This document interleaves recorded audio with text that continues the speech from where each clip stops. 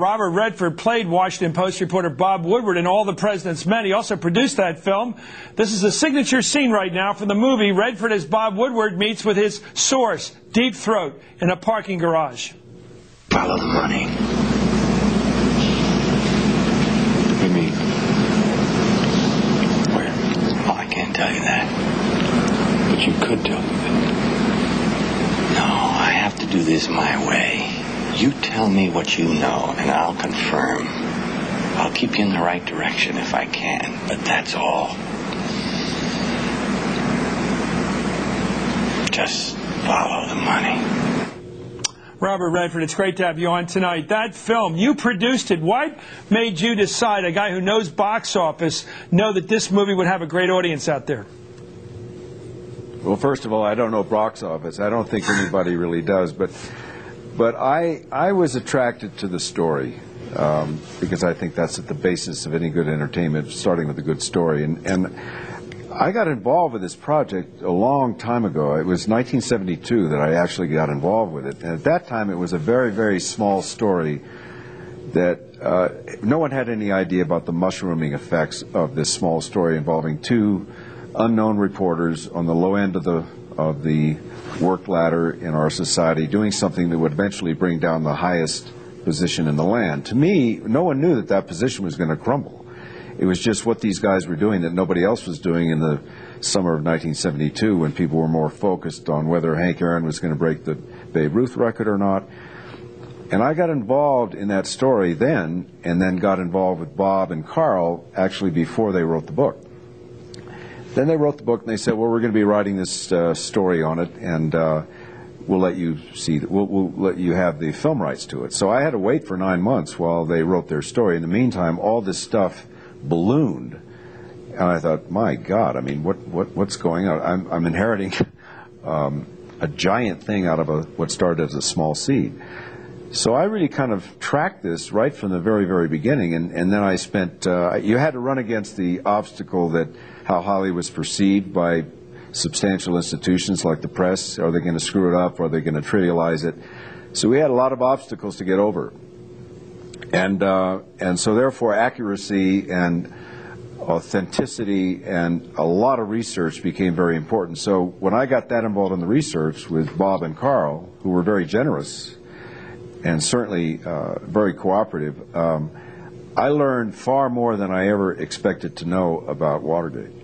You created an entire Washington Post newsroom, didn't you, for the program, for the movie? Yeah. They were a little bit too out of control when we went in there. I either had people trying to pretend like we weren't there, or people going into the bathrooms to put makeup on. I mean, it got so out of control that we said, you know, we can't get our work done here. We're going to have to go out to Hollywood, and then they're going to say, oh, you see, they went to Hollywood with a movie, you know. Yeah. But we took it pretty seriously. We duplicated the room exactly as it was. Let's talk about the garage scenes. We saw one earlier. I think we're going to see one again here in a minute. Let's take a look at another garage scene here with Deep Throat. The list is longer than anyone can imagine. It involves the entire U.S. intelligence community, FBI, CIA, justice. It's incredible. Cover-up had little to do with Watergate. It was mainly to protect the covert operations. It leads everywhere.